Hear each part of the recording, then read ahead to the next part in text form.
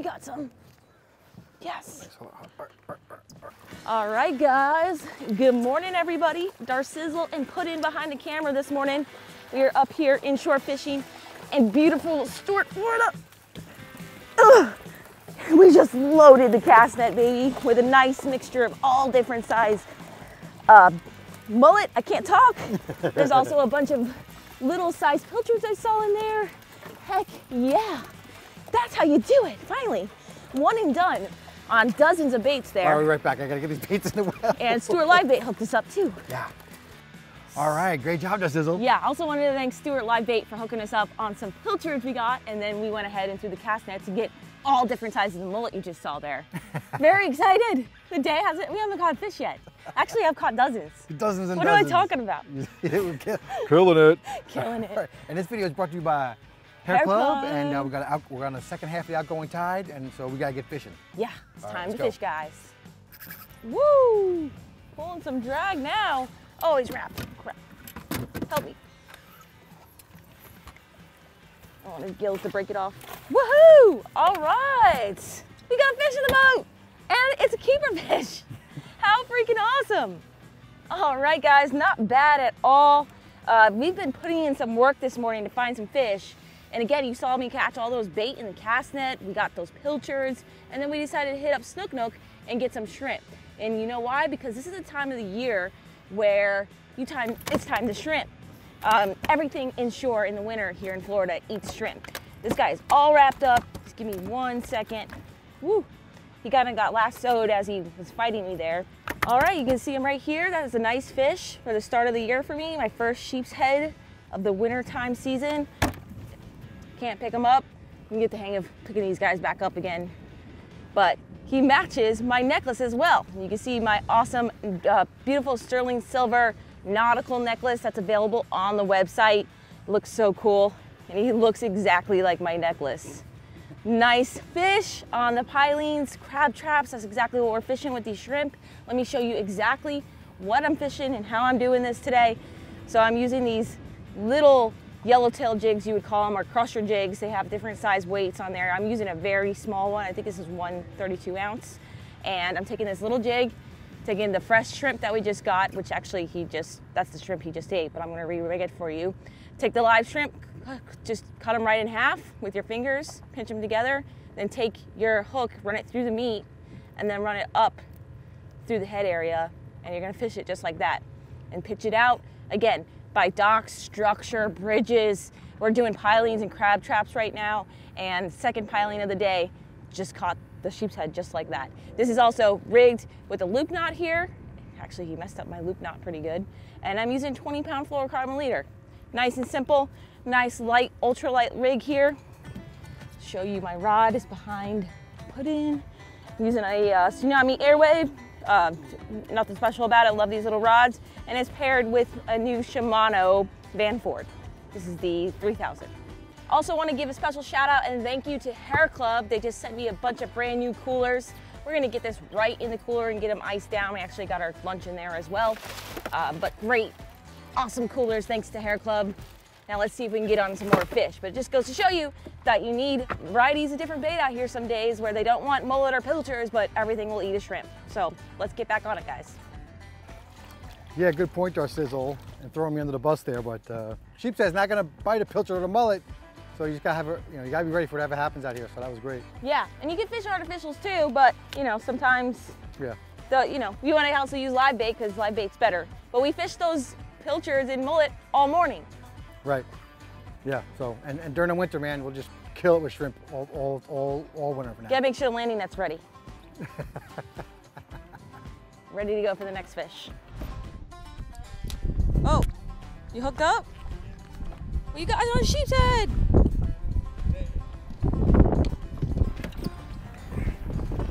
Action. Come here. Those are nice ones. Watch my rod. Sorry, bring them right here. Nice. Woohoo! Redemption. I think mine's way bigger. I told you. It is way bigger. Is it? Yeah. It's pretty big. Yeah.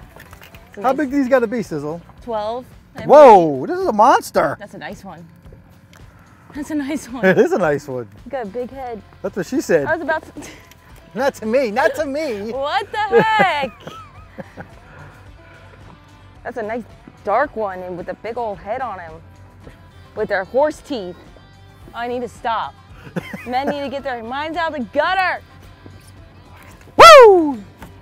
Good job. I got him, Sizzle, don't worry. You're using a really heavy leader. I'm using 30 pound. Oh my gosh. Yeah. Now, you know, your leader is going to depend on all kinds of different circumstances.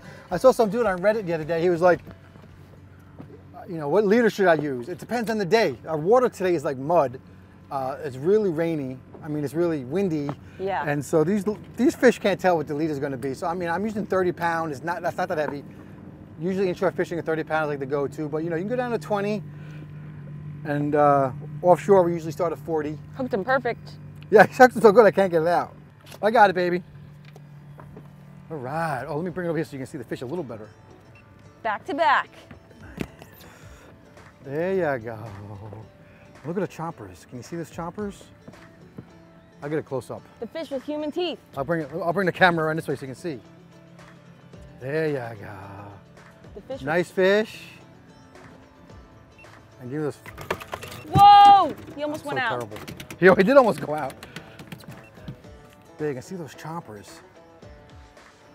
Fish are human. Can you see them? Yeah. Yeah. Anyway, so they use those to bite the barnacles off the walls and pylons, and so they have really tough mouths. So fish with human teeth. Pretty gross. But nice fish. Oh, nice. I think it's a jack, but he hit that nice. Oh, it's a nice snapper. Dude, he hit that hard. I'm shocked. Oh, that's a keeper. Yeah? Yeah, buddy. Woohoo! Look at that. He actually inhaled that bait. He'll keep. That is not a bad inshore snapper right there. A mangrove? Yeah, beautiful mangrove. He actually hit that so hard, I was shocked. I thought he was a lot bigger. But he honestly just, I felt him tap, tap, tap my bait, and look at him doing his snap. That's why they're called a snapper. Woo! That's how you get bit. I had many stories my dad telling me back in the day of getting bit by these things, and they don't let go once they bite you. That's why they're called a snapper. Heck no. You want to do it? No. Heck no. They've got, look at those teeth right there. Yeah. The rows of, see that? He's talking. All right, so once again, this shrimp does a great job. We got a keeper, delicious mangrove snapper in the boat, and he inhaled it, but that's okay. We're gonna keep him, so. All right, we have a major rainstorm coming. Ah! You guys see that? It's even more gnarly, but to the north, it's way over that way. It's beautiful, and this is just headed right for us. So I'd like to inform you right now that we've tried everything, won everything. It's all about Helly Hansen. HH. Don't bother. HH. Go spend $250, $300 on a raincoat, and you'll have it for the rest of your life, and it'll be actually waterproof. Yeah, they're expensive, but they're expensive, but they're the best. Worth it. We've had all the other crap. My Stormer jacket went to crap. Not sponsored. Not sponsored. They wouldn't. I don't think I'm not sure who they sponsor. Maybe America's Cup. But they don't sponsor anybody, I think. Yeah, ridiculous. So is my new Helly. My new Helly is what I say now because I'm half fancy. I like it, Helly. People are gonna be like, what the heck are you talking about? Boom! I'm gonna put my pants on. These are Stormer pants, actually leftovers. Darcy has Helly pants. And those are not waterproof. There we go. These are mostly waterproof. Supposed to be waterproof, but they're not. The pants.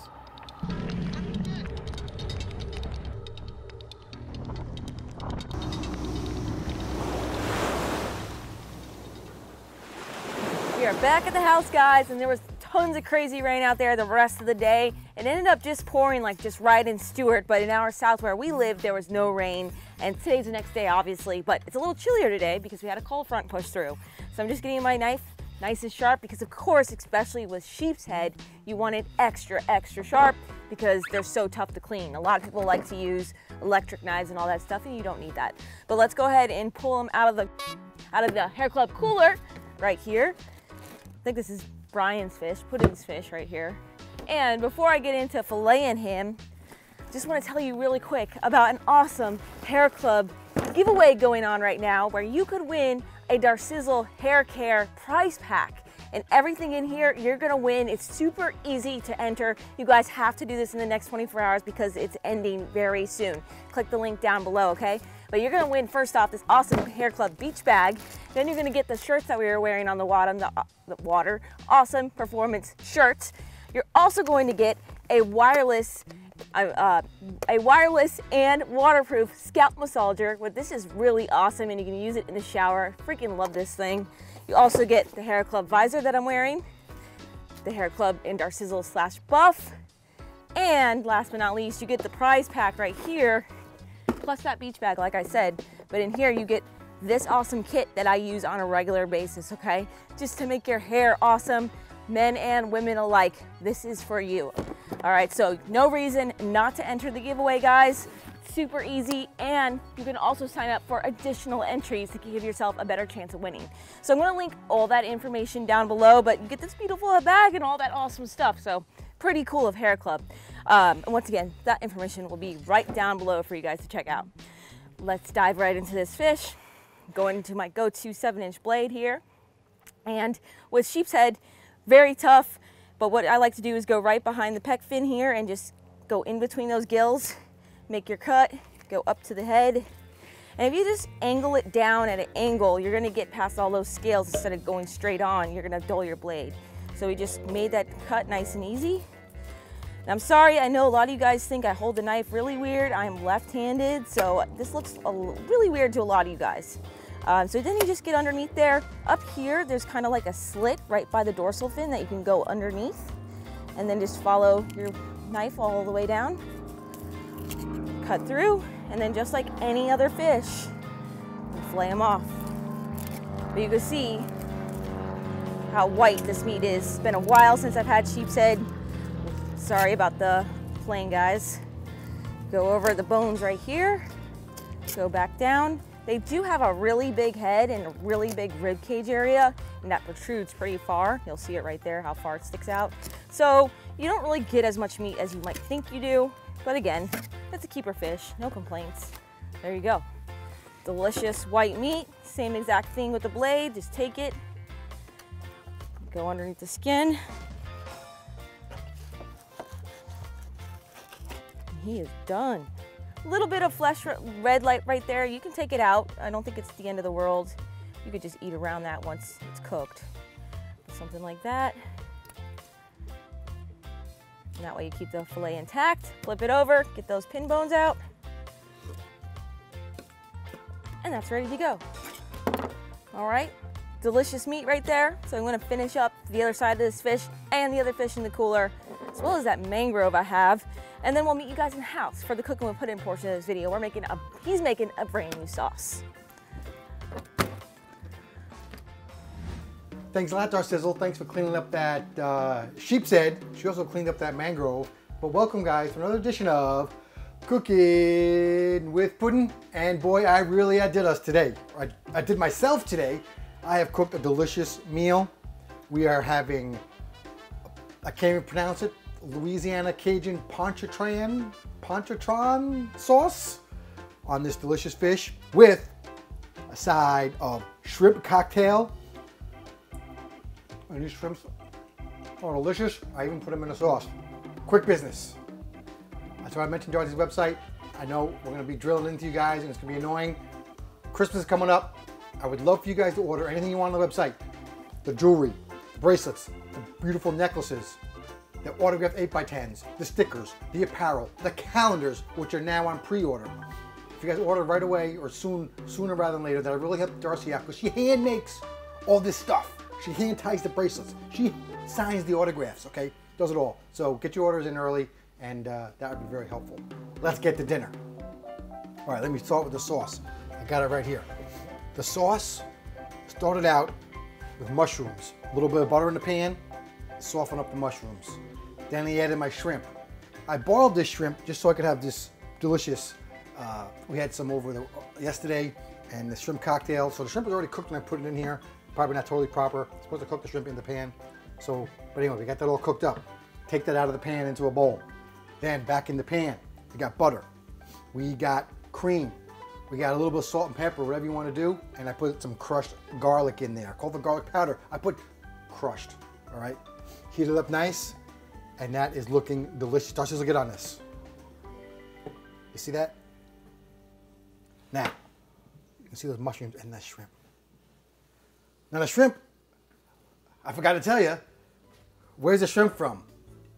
I don't know if you guys remember, but Darcy said we got a lot of delicious shrimp from the Snook Nook. The manager down there, Alex, he's new. He's doing a great job.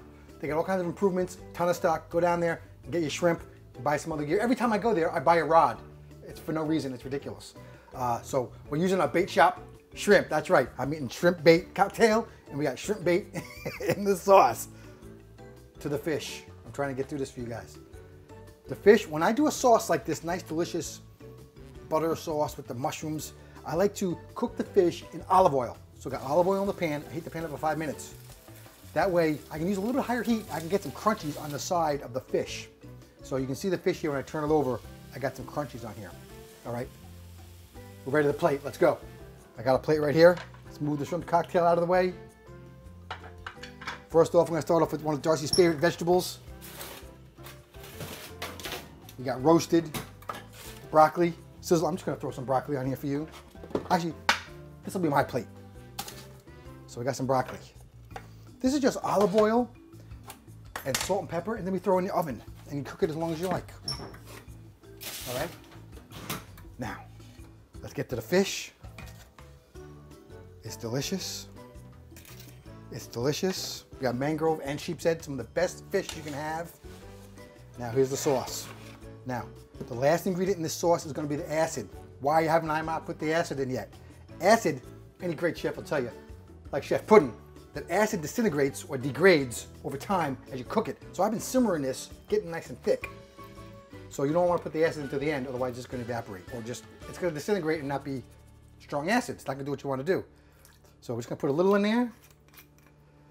And just so we can taste, we'll stir it up. That's delicious. You don't want more than that? Here we go, Sizzle. Let's watch this. Oh.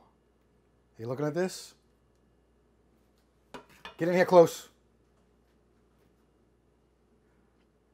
It's beautiful. Another great job by Chef Puddin'. If you cool the sauce down a little bit, it'll probably get a little thicker. All right, guys. I'm excited to eat. I'm starving. We've been filming and working all day. We're going to have Darcy do her plate, and then we're going to see you at the table for the taste test. All right, Darcizzle. Woo! Yeah. Now, I'm starving. I think anything's going to taste good. well, thanks. While Darcy tastes that, let me tell you about Sheepshead. I know you guys always ask, what's it look like? What's it taste like? And I know a lot of you eat a lot of Sheepshead, and everyone knows it's delicious, okay? White meat, I'd say medium firm, flakes right off. It's delicious, and of course, mangrove snapper is one of the best fish you can eat. So, and you can use this recipe for any kind of snapper, even mahi, all kinds of stuff. So I've tasted it already. What does Darcy think? It's delicious. It's amazing. Very, very good. And I think the sauce should be part of our like normal routine these days because it's freaking really good. It's not, I mean, it's not thick sauce either, so it goes perfectly with the veggies too. Amazing video, amazing recipe. Puddin' did a great job. Chef Puddin' did a great job cooking it up. Thank you guys for joining us on this adventure today. Thank you for watching. And until our next one, follow your dream and keep on catching, baby. I think you gotta, he needs a better song. I didn't work on it. You didn't work on it. I forget about working on it until the next end of video. Fail. Yum, yum, gobble, gobble.